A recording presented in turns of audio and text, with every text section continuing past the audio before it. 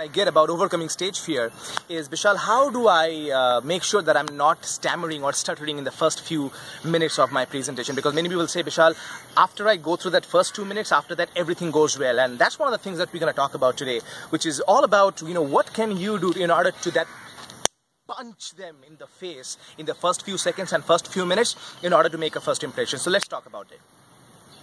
Know your opening down cold. That's how you can avoid any stammering or any stuttering or any nervousness that you feel in the initial few seconds. So go ahead and do that. And I'll see you tomorrow in the daily Overcome Your Stage Fear video training series.